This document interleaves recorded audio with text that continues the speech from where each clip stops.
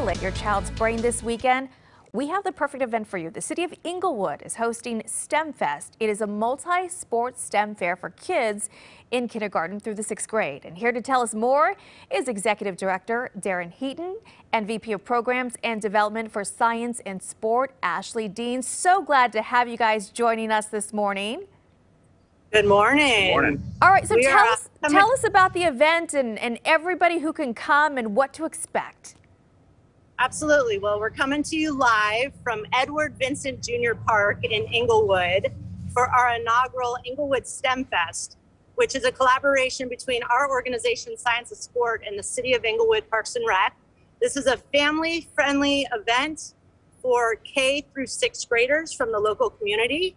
And we'll be on site all day running engaging, interactive lessons that focus on STEM and sports. And you said it right there. It's important to engage children in something like this. And I understand that you have a demonstration for us this morning. Yes, that is right. So today we're going to be talking about catching percentage. And we have the Super Bowl champion mascot Rampage here. I feel like we need to cheer. There you go. Yes. Yes, we have our rally towel. And then we have Jennifer Lopez, who's a 5th grade teacher. And so what we're going to be focusing on is catching percentage.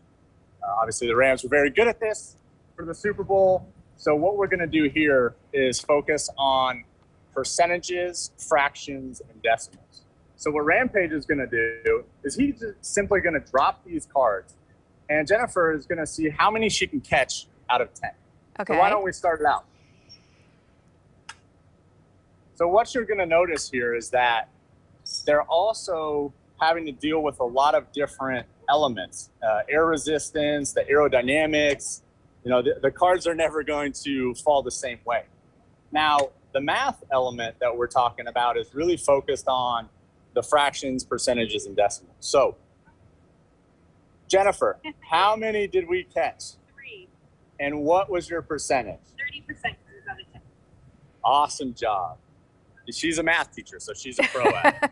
And really, it's about making it fun for kids, because sometimes they hear, oh, I don't want to do homework or learn on the weekends. I want to have fun. But if you engage them and you do it in a fun way, it's something that's really going to stick. Absolutely. That's exactly what our nonprofit is about. It's exactly what this event is about. We have so many different amazing community partners that are here today.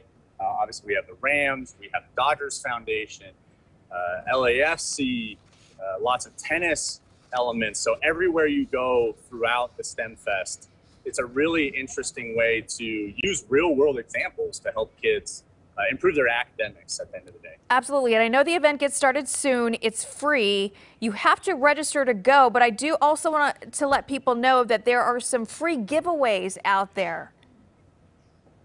Yeah, there are a ton of different elements at each of these areas today. And about 300 different students and their families are going to be here.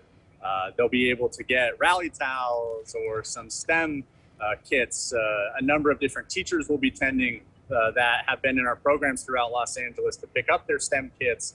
So it's a really cool community day that not only is about helping students improve their academics using sports, but to see so many different organizations come together, professional sports teams come together to help kids improve their academics. Absolutely. I love this. Thank you so much, Ashley, Darren. And in case anyone wants to head down there, again, it's at the Edward Vincent Jr. Park on Warren Lane in Inglewood. It's going to be a great day, and I'm sure you're going to have a wonderful turnout. Thank you so much.